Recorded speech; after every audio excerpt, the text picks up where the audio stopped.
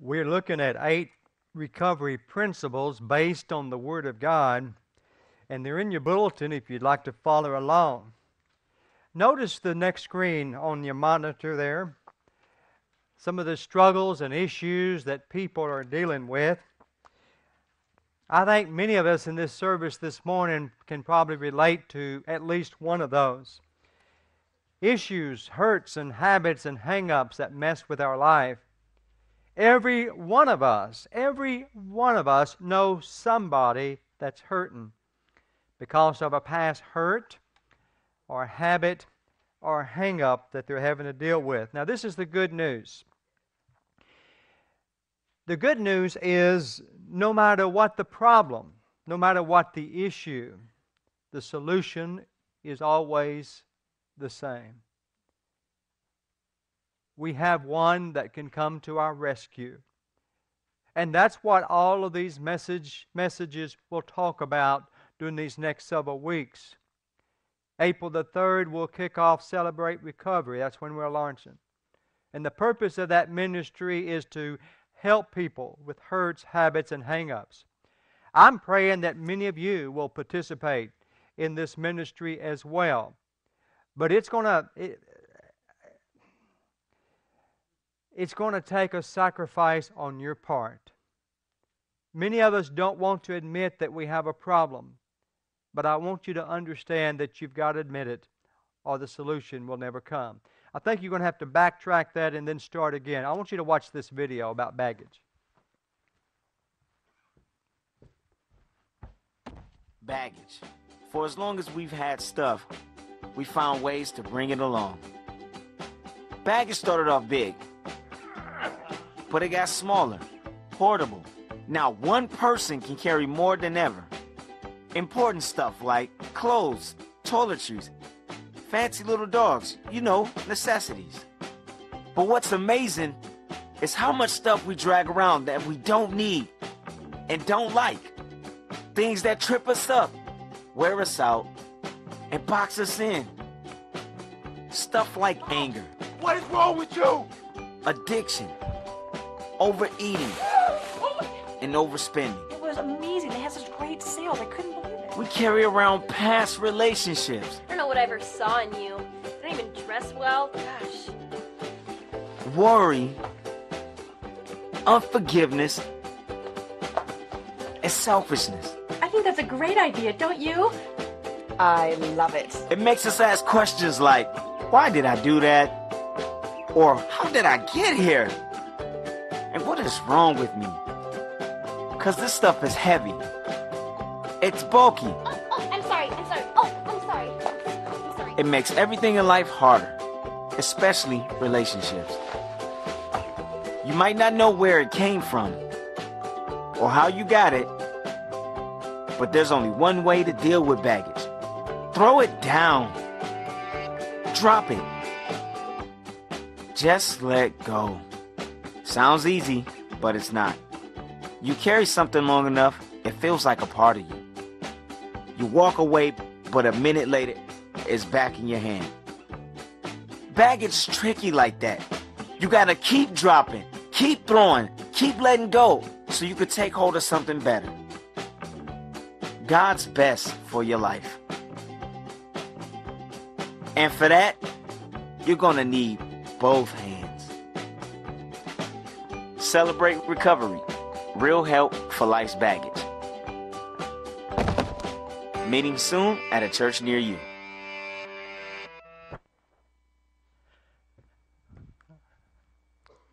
What kind of baggage are you carrying around? What kind of baggage do you need to let go of? The first step in recovery is simply the reality step. It's to realize that we are completely powerless to control the tendency to do wrong. Our life is unmanageable. Well, that first step is hard. The second step is this. That's the hope step. I believe that God exists, that I matter to Him, and that He has the power, and He alone has the power to help me to recover. See, step one says I can't. Step 2 says He can. Step 1 says I'm helpless, I'm powerless. Step 2 says there is hope and there is power in Jesus Christ. Now we come to the third step that I want to focus in on this morning. And the third step is simply this: I commit all my life and all of my will to Jesus' care and to His control. This is a step that's got to be reached.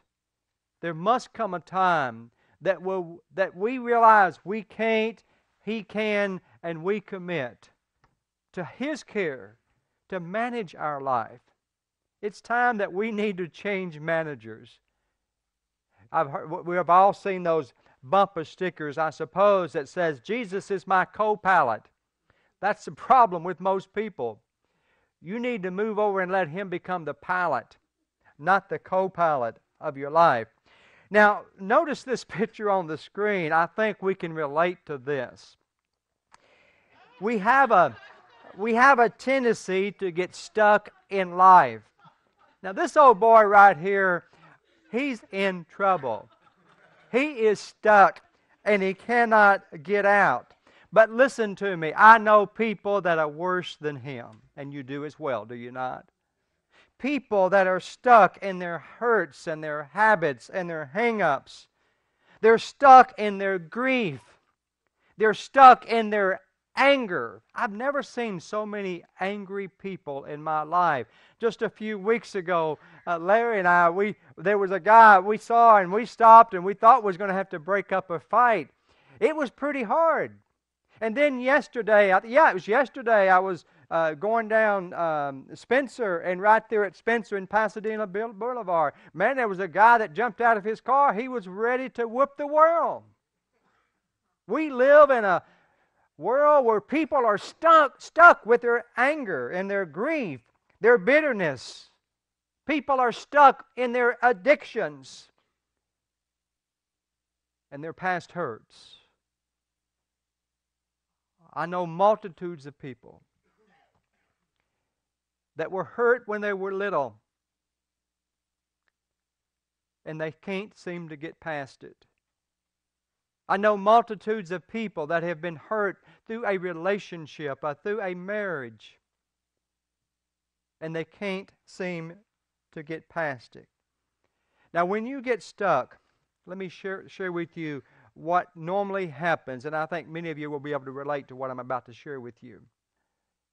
When you get stuck in the areas that I've talked about this morning, you begin to feel guilty that you're stuck. And then after the guilt feeling comes the anger. The anger because you can't seem to change. It seems like it's the same thing every day, and you just can't seem to change. And then the anger soon turns to fear because you begin to get afraid that your life will be like this forever, that you just cannot get out of this thing that you're stuck in. And then after that, after the guilt and the anger and the fear, comes depression. Amen? You begin to realize, let me just say this, you begin to think that there just is no hope. There's no hope for change. Well, how do you break free? How do you break free from these hurts and these habits and these hang-ups? How do you break free? How do you get unstuck? Well, that fellow that was in the seat a while ago, he could not get out by himself, and you can't either. And that's what we're talking about. That's what we've been talking about the last several weeks. That's what Celebrate Recovery is going to be all about. The purpose of these messages is to give you and your friends and your family and your neighbors and your co-workers, people that you deal with on a daily basis, it's to give them hope. But not only others, but yourself as well. Now here it is. This is how it works. Step one is simply this: I admit that I'm powerless to control and manage my life. That's a reality step. Step two is realize that Jesus has the power to help me, that He cares for me, that He can manage my life. He knows all about me.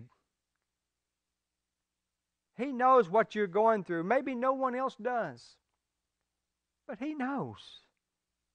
He cares about you. He wants to help you. It's not enough, however, just to know that God will. It's got to believe that He will. It's one thing to know because we've seen Him help so many other people. Now, how many of you have been in this position? You look around and everybody else is getting relief, but you're not. And you actually begin to think, does God even care? Maybe it's just me. Maybe it's just me. My friend, there must come a time that you take an action. You've got to make a decision. And that brings us to the third step. Commit all my life and my will to Jesus' care and for Him to begin to control my life. That's the commitment step. Now, this step is based on what Jesus said over in Matthew chapter 11, verses 28 through 30.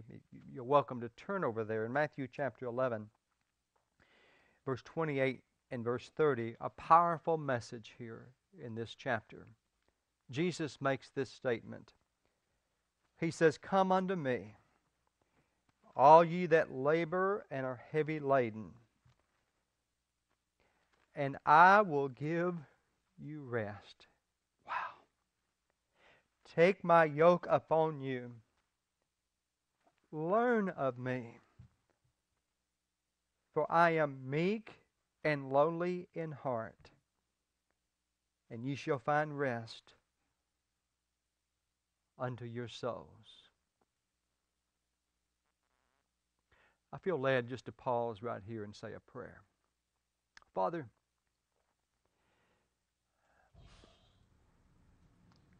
I know there's probably someone in this service here today, or maybe we'll hear the message later, that are hurting. And they've just about given up. They just can't see no light. Please speak to them through this message. Help them to be willing to go to this third step. Help them to understand that they can't, He can, and then help them to commit. Please, Father, wrap your arms around these people here today and show them that you love them. In Jesus' name I pray. Amen. In this verse of Scripture, Jesus says, I know your problems. He says, I know that you're heavy burdened. But He says, come to me. Come to me and I will lighten your load. I will set you free. I will give you rest.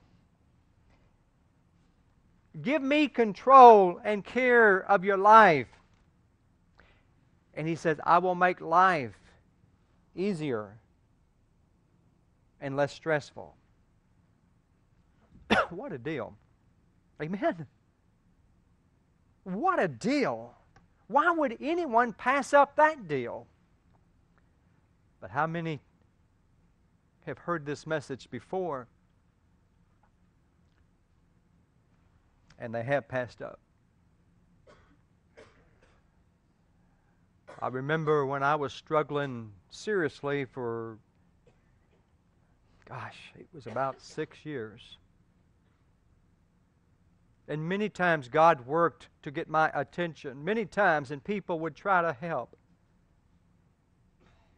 But I'd just about given up. Praise God, I finally woke up. And there's most likely people in this congregation this morning that need to wake up. You see, this is like having an unopened gift. And I meant to take the time this morning. I wanted to use it as an illustration. I wanted to put a real big, expensive gift up here on the table. Real expensive, and most of you understand why I did not do that. But I wanted to do that. We have a priceless gift, my friend. And unfortunately, it is unopened by many people. The gift will serve no purpose until it is received and opened. When people, let me ask you, what keeps people from surrendering their life? What keeps people from surrendering their life to the care and to the control of Jesus? I shared with you the deal earlier. Man, it just looks like it's a no-brainer to me. But what keeps people from receiving the help that Jesus truly wants to give? I want to share with you about 4 things. Number 1 is pride. Pride will keep us from admitting that we need help. The Bible says in Proverbs 18:12, before destruction the heart of a man is haughty, and before honor is humility. Pride takes too many people down the road to destruction. Again, you and I have met many people like that, and probably some of you that are here this morning. You fall in that category. And pride keeps you from getting the help that you know that you need, but you're just too prideful to admit that you have the problem. Now, I've got a question just for the ladies, and this is just for the ladies. Ladies, how many of you know a man who is too prideful to even ask for help or ask for directions? Let's see. Everybody raised their hand but Linda, I think. Men are bad in this area. Boy, we'll travel all day long before we're stopping and ask for directions. I'm going to admit that I'm lost. I've never been lost. I just didn't quite figure out where I was. Proverbs 10:8 says, the wise are glad to be instructed. I love that scripture. The wise are glad to be instructed, but fools fall flat on their faces. I mentioned this a few weeks ago. When the pain becomes greater than the fear of change, when the pain becomes greater than the fear of change, then we'll be ready to submit to change. I'm afraid that some of you just need another dose of pain, but you don't have to get another dose. I want you to understand that God does not take pleasure in your pain. He does not want you to suffer. But I also want you to know that sometimes, let me rephrase again, sometimes pain comes from God. And it's really a good thing. Pain can really be a great thing. I met a man Friday night. He had a boot on his foot, and I said, "What's wrong with your foot?" And he began to give me all the medical terms, the problem that he had, but something's wrong with him and his bones will break. And he said, the problem with that is this: I'm a diabetic, I'm a very serious diabetic, and when the bones break, I do not feel it. I feel no pain in my foot. Well, some of you might say that's a great thing not to have pain, but that's a bad thing because he keeps doing more damage as a result of it. The second thing that I want to mention, what keeps people from surrendering their life and care to Christ, is guilt. We all have a lot of things that causes us guilt. We feel guilty because many of us have asked God for help hundreds of times, making promises at the same time, and it seems like we've just broke the promises. God, if you just get me out of this problem, I will. God, if you'll just fix this, I will. God, if you'll just do this, I will. And it gets to the point where we just feel guilty and guilty and guilty to the extent that we don't want to go to God anymore because we haven't kept our side of the bargain. Listen to me carefully. God loves you so much. It makes no difference how many times you have broke your promise to God. He takes joy in repentance. Amen. And you can stop feeling guilty if God's Holy Spirit is leading you to seek help. You can stop feeling guilty and reach out to Him, and He will help you. The third thing is fear. I could talk a lot about fear. I'm afraid what I might have to give up. Now, let's admit it. I'm afraid what I might have to give up for change. Did you hear the story about the fella? He fell off of a real steep cliff. It was about 1,000 feet fall. But about halfway down, he was able to grab a hold of a limb. And as he was hanging on to that limb, man, he looked up and it's about 500 feet up there and 500 feet down, and he cries out, "Would somebody help me? Please, somebody help me." And a voice said, "Let go of the limb, and I will catch you." Who is that? It is God.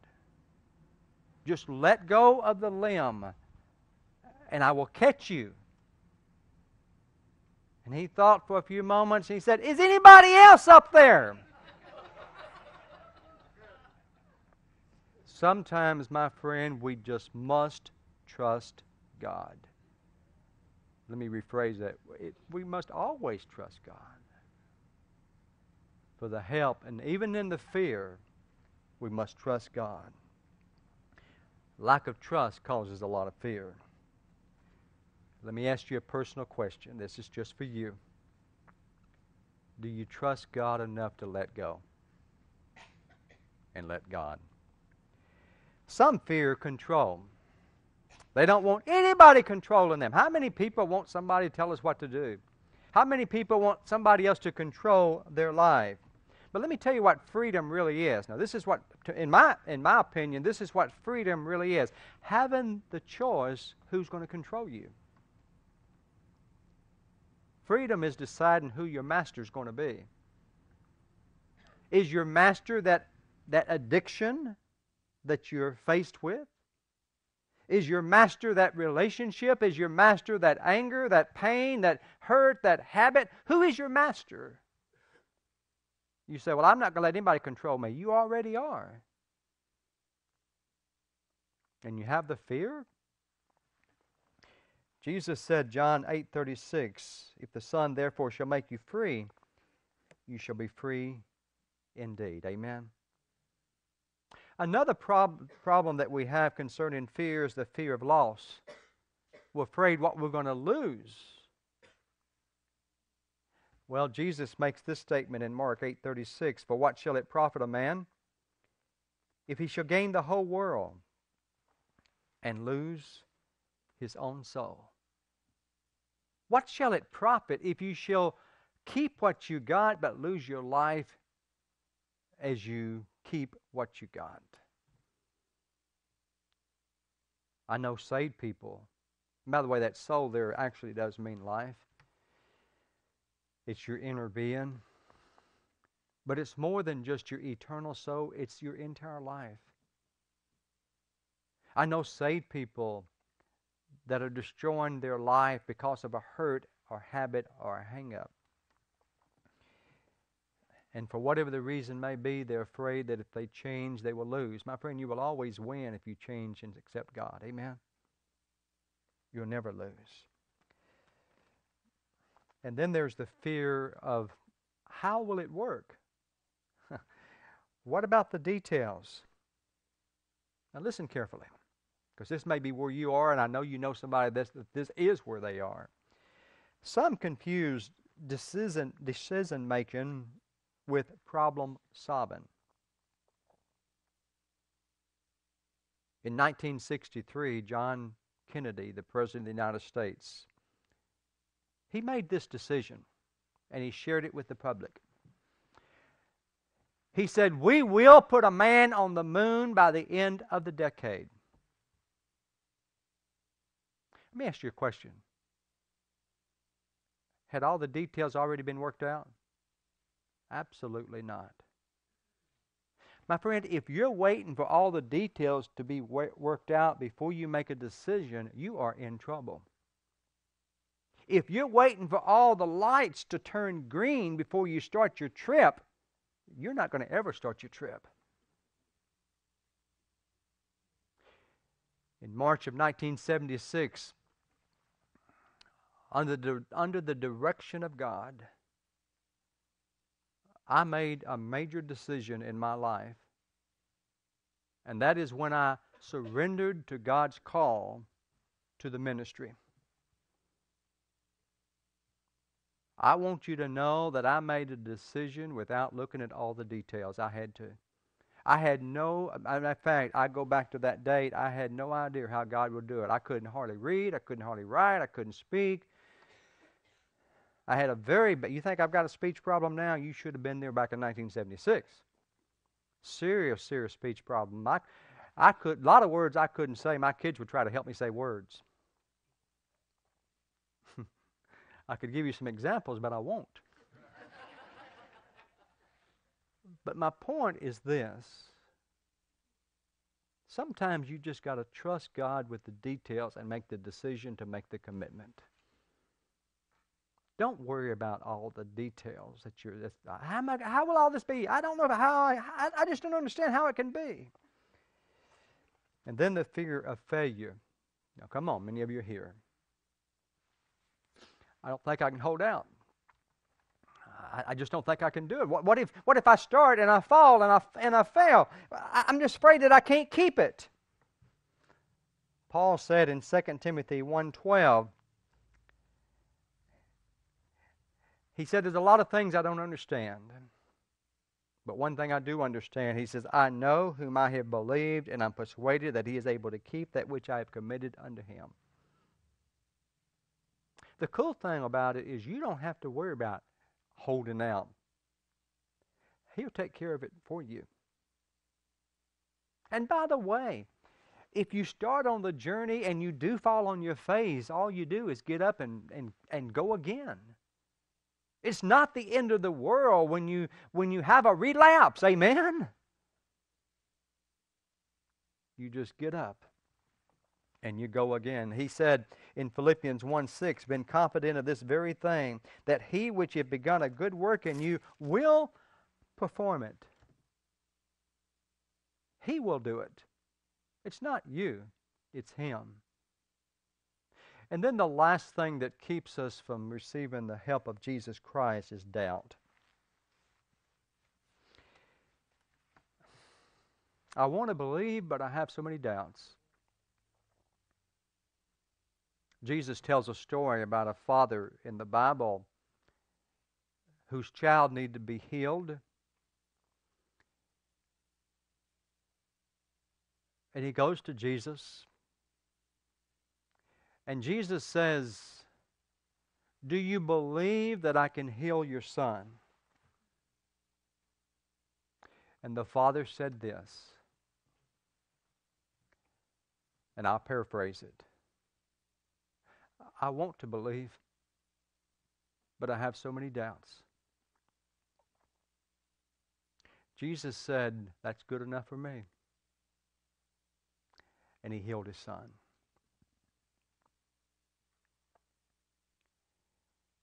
Man, I've had so many doubts. Go back to 76. You don't think I had some doubts about ministry? Brandon, you ever had any doubts about ministry? You ever had any doubts even about Sunday morning leading worship? Preaching? I should not admit this, but we are human. And one thing here at LifeBridge is we are real. I don't know what in the world was going on in my life a few weeks ago, but I was so bad on a Sunday morning, and I don't know, I was just dealing with some people and different things, and fear crept in, and I did not even want to preach. I'm talking about a moment or two before it's time for me to preach. But God took over, amen. God took over. Maybe you need to say like this father said, I believe, but help me with my doubts. And Jesus will say, that's good enough. I will help you with your doubts. In conclusion, how do I take this third step? This third step, which is the reality step. How can I do this? Number one, has to be number one. You must know Jesus Christ as your Savior. My friend, if you're trying to get past a hurt habit and hang up without knowing Jesus, you'll never be successful. Never. That is the very first step. You must accept Jesus Christ as your Savior. It's not just believing about God. It's not just coming to church. It's not living a good life. You must trust Jesus. He said, I am the only way. No one comes to the Father except through me. So that's the first step. You must accept Jesus as your Savior. The Bible says, believe on the Lord Jesus Christ and thou shalt be saved. What does that mean? It means to commit as much of yourself to Him at the moment that you understand about Jesus. Amen. I know little children that have been saved at the age of 5, 6, 7, 8 years old. How much could they know? But they knew enough to trust. Number two, this is important. You must accept God's Word as your standard for living. Truth of the matter is that this is what some of you are fighting. Amen. I know that the world teaches one thing, and I know your friend says one thing, and teens, I know you have a hard time with this as well. But you must accept God's Word as the, T-H-E, the standard for your living. Folks, this is the instruction manual. This is the owner's manual. God wrote this for us. Amen. This is the manual that we must use. The Bible says all Scripture is given by inspiration of God. It's profitable for doctrine, for reproof, for correction, for instruction in righteousness. Number three, you must accept God's will as your goal for life. Whew. That's another tough one. God's will. You don't have to understand it all. There's still a lot of stuff I don't understand. But I accept His will as my goal for life. And then number four, this is the one that really gets you through it. You must accept God's power as your strength. Philippians 4:13, I can do all things. Is that what it says? It says a little bit more than that. I can do all things through Christ who strengthens me. You see, my friend, you don't have to. You don't have to do it. He will do it for you.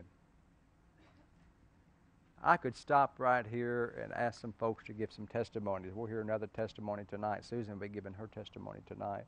I am truly looking forward to our testimonies. You don't have to do it. You just simply say, God, I'm here. You do what you need to do, and I will submit. So that's it. Sounds pretty simple. It's a great deal, amen? Accept Jesus Christ as your Savior. Accept the Bible as the standard for living. Accept God's will as your goal for life. And accept God's power as your strength. Is Jesus speaking to you today? What do you need to submit to Him? The Scripture said earlier that we read that, and it's a fantastic verse of Scripture, that in Matthew chapter 11, Well, I only have the scripture here now, but come unto me, all you that labor and are heavy laden, and I will give you rest. Take my yoke upon you and learn of me. And he says something about what do you say? My load is easy and light. I'll make your load easy and light. Yeah. He's ready. Are you?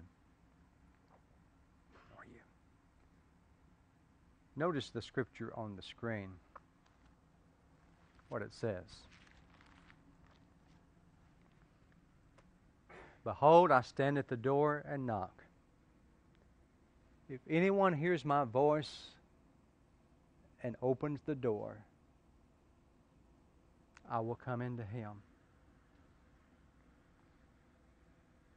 Jesus will not open the door unless you... Well, in my fact, he won't open the door. You must open it. He's knocking. But who has the key to the door? You do. But he's knocking. You're the one that's got to open the door. He will not push the door down. He will not bang on the door and say, let me in, let me in, let me in. He just knocks. And he asks for permission to come in. Why would anyone not grant him that permission? Would you stand very quietly, very reverently? Father, I know that you are speaking to people here today. I know. Father, there are many here today that are struggling. There will be those that will listen and watch this message later. And Father, there's those that we know. Speak to us, God. Show us how we can surrender our life to your total care. Father, if there's someone here today that's never been saved, Father, I pray for that man, woman, boy, and girl. Help them to see that you are real. Help them to see that you want to help because you care. Help them to submit. In Jesus' name I pray. Amen. As we listen to this invitation, and there will be scriptures on the screen, I want you to look at those scriptures, and as God begins to touch your heart,